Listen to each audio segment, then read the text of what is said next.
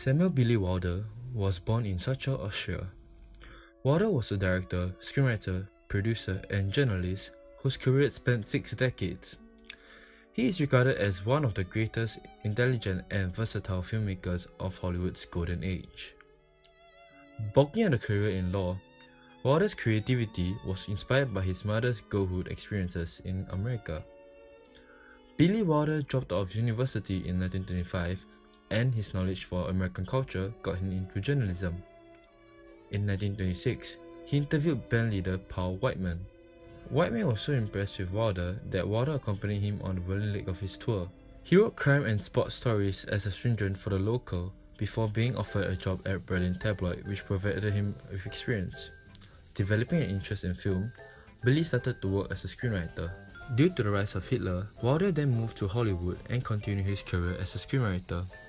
He roomed with expatriate German actor Peter Lorre, in which they had to learn English quickly in order to join the American film industry. Afterwards, they found regular work, first at 20th Century Fox. Films such as Music in the Air and The Lottery Lover gave credits to Billy by working with writers who could translate his work. He proceeded and moved to Paramount Studios, where he was able to work under his role model, Ernst Lubitsch, who then headed production. Little did Billy know that he was co-writing a screenplay which would begin his rise to fame. Wilder established his directorial reputation with an adaptation of James N. Keene's Double Indemnity in 1944. At the early stages of Wilder's career, classic film noir was developed. It formed during the Great Depression, taking advantage of post-war ambience of anxiety, pessimism, and suspicion to create a film style that refers to a distinct period of film history. Film noir is a cinematic term used primarily to describe stylish Hollywood crime dramas, particularly such that emphasize cynical attitudes and sexual motivations. More prominent Wilder films such as Double Indemnity and Sunset Boulevard are categorized as film noir. However, Wilder was not part of this film movement. After the year 1951, Wilder made a transition from film noir to comedy. However, Wilder stated that he does not simply stick to one kind of movie like, say, Hitchcock. Wilder makes all kinds of movies and work in different styles. He does not notice the patterns of what type of films he had made so far and decide what is next. Wilder was not aware that this film was to be in what genre. It comes naturally, just the way you do your handwriting. That's the way I look at it, and that's the way I conceive it, he stated. Wilder is part of classical Hollywood cinema. Classical Hollywood cinema features 3-act structure, objective storytelling, character-driven, mise-en-scène, time and space, and classical continuity editing. The Apartment, which received 10 Academy Awards nominations and 5 Academy Awards, was the most outstanding film in Wilder's career. A 3-act features a situation. C.C. Baxter is a lonely office drudge at a National Insurance Corporation, lending his Upper West Side apartment to his managers to use for extra-martial affairs. It is then followed by a disruption, which is when his personal director, Jeff D. Sheldrick, begins using Baxter's apartment in exchange for promoting him.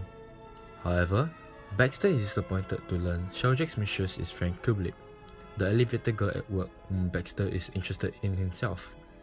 Lastly, the resolution ties everything up in a strong closure. Baxter has to decide between the girl he loves and the advancement of his career. In the end, Baxter decides to quit his job and goes for the girls he loves. This film also features objective storytelling. In this book, Billy Wilder, The Complete Films, The Cinema of Wit 1906 to 2002, it was stated that a plot in which physical or psychological disguise plays an important part can also engage its audience through the time-tested technique of descriptive levels of awareness. In other words, when the audience knows more about what is going on than at least one of the characters in the scene, they feel smarter, attend more closely, and pick up subtleties. When a greater discrepancy exists between the understanding of the audience and more than one character in a scene, the dramatic possibilities multiply. The Apartment is character-driven. Decorated mise-en-scène follows a straightforward line of episodic events and contains classical continuity editing, making this film a part of this movement. Other notable Wilder films also follow this movement. Movies like Some Like It Hot and The 7-Year Itch, and many more. Wilder's directorial choice is based on the importance of writing. He avoided, especially in the second half of his career, the enthusiastic cinematography of Alfred Hitchcock and Orson Welles, because, in Wilder's opinion, shots that caught attention to themselves would distract the audience from the story. Even Wilder stated it himself in this interview done by the Writers Guild Foundation. When you're actually writing a script, how much do you worry about the camera angles? What do you worry about when you're going to get it on the set? Whether it's possible to photograph it, you know, you cannot photograph certain things are unphotographable. No, I don't indulge in camera tricks. I don't want one director tell to the other one. She said, "Did you see the setups that he has? It's terrific what the guy did with the camera." I said, "No, I just photographed it as simply as possible, but as elegantly as possible. You will never see a surprising shot from the point of view of Santa Claus, as you said before, shooting through the fireplace at a scene. From the point of view of who is there? Santa Claus, maybe he's looking at that thing. No, as simple as possible. You should, in my opinion, you know, when you do a picture, certainly a serious picture, you should not see where the cut was. It should all flow naturally, logically. But people think they would like to be a director because they're going to be sitting on the dolly and they say higher, higher, higher, and then from up there they're going to, and you say, my God, there's a burglar up there in the roof. He came to the roof and he's watching that scene. The biggest threat through Wilder's career is his clarity when it comes to characters' motives, which are almost always self-centered and vain. Even his purest and most idealistic heroes are lying to someone, working their own angles, willing to compromise their beliefs. No one is selfless, which Wilder sometimes views with amusement, sometimes with contempt, but rarely without sympathy, and never with sentimentality. An easy way to recognize if it's a Wilder film would be the recurring theme of suicide, popping out in romances and comedies. These recurring themes are seen in Double Indemnity, A Foreign Affair, Sunset Boulevard, Sabrina, The Apartment, and Buddy Buddy. His works are often focused on subjects that had previously been considered unacceptable screen materials, including alcoholism, prisoner of war camps, and prostitution. A number of his films, such as Sunset Boulevard and The Apartment, weigh the emptiness of modern life. A quote from Wilder was, "Happiness was working with Jack Lemmon." That shows how much he had loved Jack Lemmon.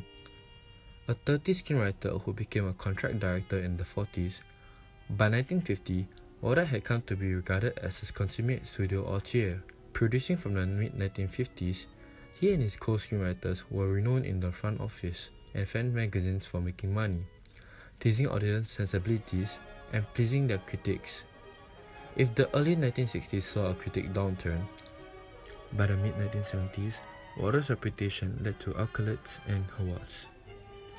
During his career, Wilder was nominated for 20 Academy Awards and won 6. At the 1988 Academy Awards, he was given the Irving G. Talbot Award for a consistently high quality of motion pictures production, having already received a Lifetime Achievement Award from the American Film Institute. In 1986. 4 of his films, Sunset Boulevard, Some Like It Hot, Double Indemnity, and The Apartment, appeared on the AFI's list of top 100 films in both the list of original 1998 and 10th anniversary 2007 incarnations. Spanish filmmaker Fernando Trueba said in his speech for the Academy Award for Best Foreign Language Movie in 1993, "I would like to believe in God in order to thank him, but I just believe in Billy Wilder. So thank you, Mr. Wilder." A French filmmaker, Michael Hazanavicius, also thanked Billy Wilder in the Best Picture Oscar speech for The Artist by saying, "And I want to thank 3 persons. I want to thank Billy Wilder, I want to thank Billy Wilder, and I want to thank Billy Wilder. Thank you very much." All in all, Billy Wilder is a well-adored director, even in the 21st century where directors look up to him and respect him. I, myself, do love Wilder, and I'm grateful to be able to chance upon a legendary director that's ever graced the film industry. And, in my opinion, I feel that the key takeaway from Billy Wilder is to create films with no boundaries, to not let what is unpopular get in your way of making your own film, and to get wild like Wilder did. Billy Wilder will forever be a legend in Hollywood's heart.